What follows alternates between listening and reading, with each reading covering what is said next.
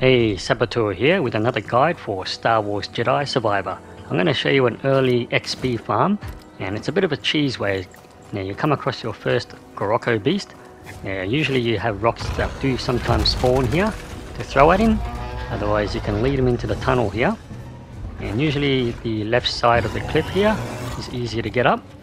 When you look down on him, well, he's forgotten you already. So you can just jump up, make that square appear. Or sometimes if you're having trouble making the square appear, go to the left side here again, and you're looking down, and do your square jump attack. And that's going to do a lot of damage. You can turn the difficulty down if you like to speed things up and do more damage. That's an easy way to get your skill points. It's an early in-game farm, and it's a bit of a cheese way to do it. As you saw at the beginning of the clip, you may even get him to glitch as he jumps through the door. And it looks like he does a bit of a dance. Anyway, there's a lot more to come for Star Wars Jedi Survivor, so please consider subscribing. Hope to see you all next time.